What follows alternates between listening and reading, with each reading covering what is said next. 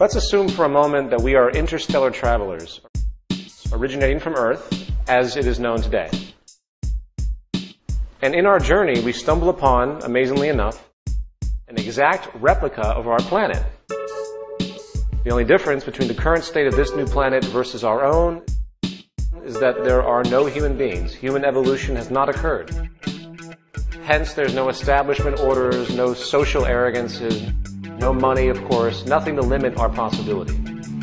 Given the advanced scientific knowledge we have today, how would we go about redesigning our social infrastructure from the ground up, with the goal to create nothing less than the most efficient, conscientious, and sustainable society as possible?